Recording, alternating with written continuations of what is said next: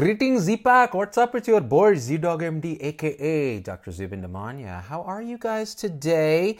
Listen, everybody worries about their kids having food allergies. It's one of the biggest sort of interesting epidemiological things that's happened in modern history, that we have this rise in the rate of allergies that previously were very rare, peanut allergies, etc.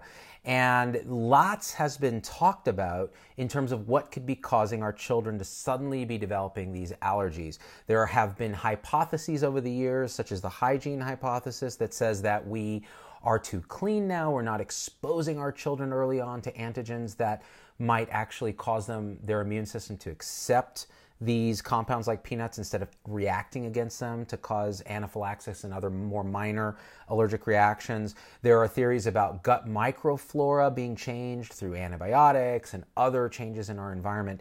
And the thought is it's not so much a genetic change because it's happened so quickly, but rather an environmental change in how our children are being exposed. So when a press piece comes out that says baby wipes may cause childhood allergies, you can imagine many mothers, many fathers, many parents, and many doctors might even take notice and go, well, this makes some plausible sense because it's clearly something that we're doing in the environment that's causing this to happen. And baby wipes are increasingly more ubiquitous. We find them everywhere. And so therefore, it must be that, in a very similar way that Andrew Wakefield mistakenly had us believe that vaccines are associated with autism because everyone's vaccinated. There are more vaccines now than there were back in the day, therefore, and there's more autism, so therefore vaccines must cause autism. Correlation implying causality, even though there may not be more autism, we just diagnose it better, even though there's no evidence of causation. Now with the baby wipe piece, everybody wants to figure out what's going on with kids and allergies. So they decided, some folks at Northwestern did a very decently designed trial where they said, let's look at this situation and test some theories. So this is what they did. They took a line of mice, okay, not humans, mice. This becomes important, so pay attention. They took a line of mice that were genetically predisposed or designed or otherwise engineered. They're bred with a predisposition to an eczema-like skin disorder so that their skin integrity wasn't great. Now, the reason they probably did this is that many children who ultimately develop allergies, food allergies, other types of allergies, there is an association with childhood eczema.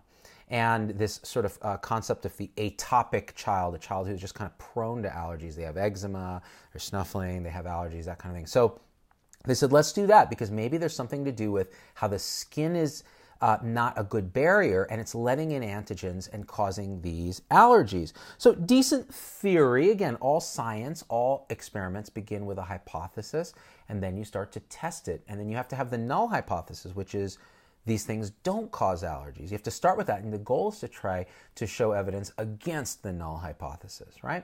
Well, in this case, they took this particular breed of mice. Then they exposed that already kind of non-integritous skin. In other words, the skin was already kind of damaged through eczema, breakdown, whatever lack of integrity that these mice showed. And they exposed it for 40 minutes to peanut or egg allergens, okay? Then they also had dust allergens, either from dust mites or from mold spores.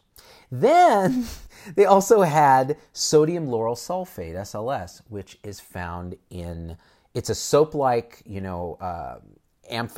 what's the term for that, where it's amphoteric, where it's both loves water and loves lipids, like many soaps.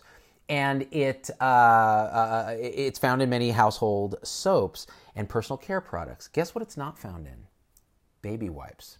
Turns out the major brands of baby wipes do not contain sodium lauryl sulfate when people actually checked. So the idea that then you can have a skin damage through these genetically predisposed eczematous mice, expose them to all these allergens, and the soap. And the thought is that the soap disrupts the skin further, this is the theory, and allows these antigens in, which the child then forms an allergic reaction to, and the memory of the immune system then triggers food allergy later to peanuts, dust, whatever the heck it is. Well, awesome. So what they found is with this perfect storm of, GMO mice, dust, peanuts, egg, and sodium lauryl sulfate, which isn't found in baby wipes, they had a higher rate of peanut allergy in these mice. Okay, the press then took this story and said baby wipes associated with childhood allergies. Now, let's go back for a second. Is sodium lauryl sulfate in baby wipes? No. Could there be a similar mechanism? Maybe. Are mice the same as humans? No. Are mice studies conclusive in terms of being associated with human causality? Absolutely not. There are countless, innumerable studies in mice that never pan out in humans. They are different organisms. They share some similarity, but they are vastly different organisms. So, mistake number one, cannot extrapolate mice to humans. Mistake number two, this is an artificial perfect storm of chemicals, none of which actually exist in baby wipes. Mistake number three, listening to the press to give you medical information. They don't get it right more often than not. Sometimes they really do a good job, but many times they don't. And there are already press articles counteracting this inaccuracy. And one of our good friends on the show, Dr. Dave Stukus is a pediatric allergist, and he actually posted, and I'm going to post this link, and he showed me this earlier today. He's at Nationwide Children's Hospital in Ohio, and if you haven't seen his show with us, it's amazing. He is a fantastic communicator, a wonderful human being, cares deeply about children and science and debunking nonsense. And he wrote a great piece that summarizes this. He basically said, look, the study doesn't involve baby wipes or humans. It was performed in laboratory mice with skin barrier dysfunction. They went through all this exposure, and they speculate but didn't actually study that the soaps found in baby wipes may cause infants to develop allergies. So all the things that we just talked about. And so David, who I trust deeply about issues on allergy because he has been doing this all his career, also goes on to say that we don't know what causes allergies in children, and it's multifactorial. There's probably no one answer for every single child. Every child is different. It's a combination of genetic predisposition and multifactor environmental predispositions. Now, that's a mouthful. How would the press ever say that to you in a way that you're going to listen? So it's much easier for the press to say baby wipes are associated with childhood allergies in new study. This is why we should be deeply skeptical, and we need to learn how to think for ourselves. As healthcare people, those of us who are, it's our responsibility to help promote the understanding of critical thinking to our non-medical colleagues and to spread truth whenever we can. And that's what this platform's for. That's what we're trying to do. Dave Stukus in this article actually talks about a second study that's making the waves on Facebook as well. Antacids and antibiotics associated with childhood allergies. And this was a big study, 800,000 children. And this is how this study worked. They reviewed a database of 800,000 children retrospectively. And they looked at past medical records to see if there was an association of medication use in infants with later development of allergies. And what they found is that there was a higher risk of allergies among infants who were prescribed antibiotics and antacids. Well, let's deconstruct this one as David Stukus does in the article I'll link for you. The problem is that the study looked at association. It looked at correlation. So, it turns out that the people who were taking antacids and antibiotics, it correlates to the later development of allergies. So does that mean that those drugs cause the allergies? Absolutely not. It means you're seeing a statistical correlation. Just like I'm really awake in the morning, and that correlates with the fact that I got out of bed in the morning. Well, did getting out of the bed make me awake? No, it's a correlation. That's the stupidest example I could ever come up with, but it just popped in my head. What can I say? I'm tired. So that being said, the other problem with this study is that they used prescriptions. So the child received a prescription for this medication. Doesn't actually mean they took the medication.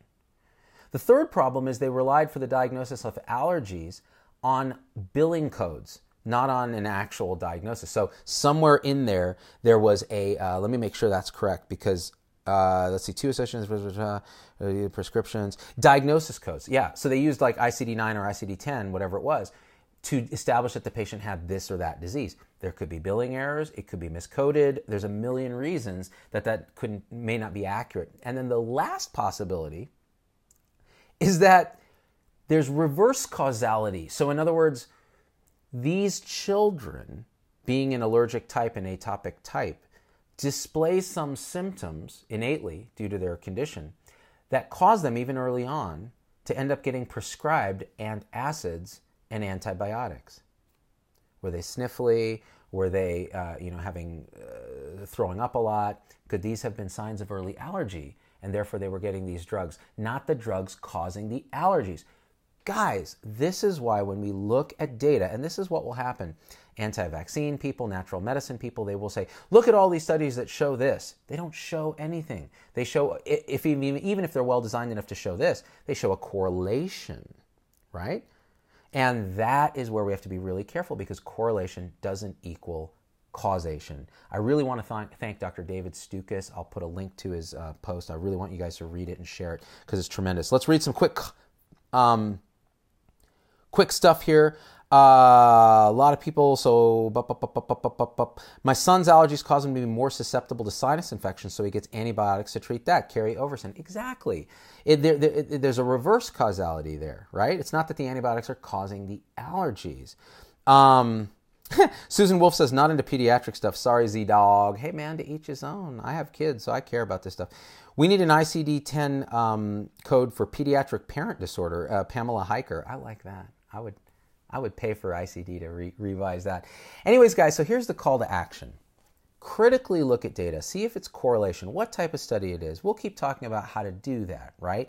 What I want you to do with this particular cast, we kept it short so that you can share it with all your friends who've shared the baby wipe story with you. Put them at ease. Say, we just don't know. People are uncomfortable with a lack of firm answers, but science doesn't ever disprove anything. It just says with statistical probability this is unlikely. And that's the best we can do with our modern science. And it's still better than all of human history, where we've lived in the dark in a world of magical thinking where people died young and brutally. Science will save us, combined with the human heart and our relationships with other humans and this whole idea that we are conscious, and that is magical. Science, magic, it's all here, people. Hit share, hit like, leave a comment, tell me a story, and we out. Peace.